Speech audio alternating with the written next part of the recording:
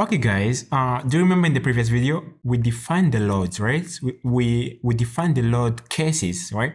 Do you remember, right? We create the dead loads, the safe weight, the life loads, the wind load in two direction, and also the seismic load in four direction, right? So in today's video, we're gonna apply the dead loads. And in our case, we have three types of dead load. The first dead load that we have is the safe weight. So the safe weight is just the safe weight of the building is the total dead loads acting on the structure, right? Due to, what can I say, to its own mass from the foundation to the floor, right? And also you have the dead loads on the roof and the dead loads on the floor. So I'm gonna go on dead load here. I'm gonna delete. I need to be more specific. So I'm gonna delete here only the dead load, and here I'm gonna create another dead load. Like I'm gonna go on dead load under nature. The nature is under dead load, and the name for the name here I will use DLF for the dead load flow, and then I'm gonna edit, and I'm gonna do the same process. I repeat the same process for the roof. I'm gonna take DLR for the roof, and then I'm gonna edit, okay? And then I'm gonna close this table. So after closing the table, you have to know that the safe weight of the building has been calculated automatically by the software, by the computer. Like if you wanna check the value, just go on the load here and open the load table here. And after opening the load table, you will, okay, here there's nothing. Like if you just click in here and then choose the self weight, you will see that our self weight is calculated. The value is 1.0, right? And the part of structure is in Z direction, negative Z direction.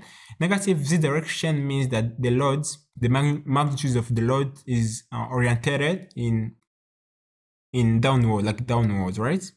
And so this is the safe weight of the building. So we need to apply the two remaining dead loads, the dead load floor and the dead load roof, right? So after this, so we can just change the view, go on the view here, and you can hide the section shape, and you can go on the plan, right? So before I apply the loads, we need to talk first. Like if I zoom,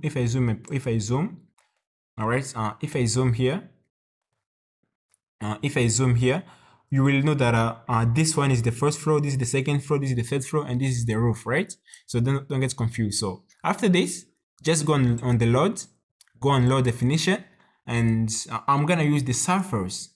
And I will, after taking the surface, I will change. Just make sure here it's under DLR, right? You can DLR means dead load roof. Or we can change, we can go on, we can start with the flow. We can just take the GLF, right? It means the dead loads flow, right? And after this, we can take the uniform loads. So uniform loads just how can I say, consistent distribution of weight of a specific area, like a specific length, right? And I'm gonna use my force, like I'm gonna use my force in Z direction, but downward, right? So I will take the value of 5.5, and the negative means that the load is located in, like is going down, right? So that's why I'm taking negative here, and I'm gonna edit, and it should be in global. Like global means Z in X direction, but it should be in Z direction. That's why I use Z direction. In Y direction, X direction, or the value, both the value are 0, and it should be projected loads, right? And I'm gonna edit, and after adding it, I will go on plan view, and from the plan view here, I will select only the first level. I will go on first level. I will right click on the mouse and then press select, and then press in here and apply. All right. And if the load is not visible, we just go on load symbol here, press on load symbol here, and then change the view, and you will see that sorry, let me close this for, okay, let me change in here. All right, so I'm gonna zoom it. I'm gonna zoom all, and I will change, let's go in here again.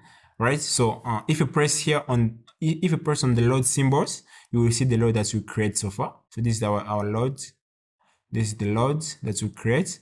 This is the flow load, dead load that we create. So you need to repeat the same process for the second and the third flow. So I'm gonna do the same step. I will go on plan view. I will change the level. I'm gonna take the second level, 7.5, right? The height is 7.5, right? And the height is 3, like the total is 7.5. So I will go on surface again. Like I'm gonna repeat the same process, surface, and I'm gonna click on the uniform load here, and I will keep the same value. I'll keep the same value. The same value is 5.5, right? Negative direction, right? Like in down direction. And here I'm gonna press on select, right click and then select, and then press on the roof, and then click on edge here, and then apply. And if we change the view, you will see that we applied the loads on the second floor. So you can do the same for the last floor. Just repeat the same process. The same process here, like go change the elevation to the third floor, right? And here, just click on right click on the mouse, sorry, and then press select, and then here press on the floor here and apply. And if you close, all right, I don't want to close it, like I'm gonna change the view. If I change the view, you will see that all the dead load flow that have been created, like we can see the first floor, the second floor, and also the third floor, and all of these flow, they have the same magnitudes and they have the same value. The value is 5.5 kilonewton meter square, right? And I need to do the same for the roof, but they have different values. This different value here for the roof is 3.5. So I'm gonna go here again, like the surface load, and I'm gonna use the uniform load. I'm gonna press the uniform load, but now I will change the value to 3.5.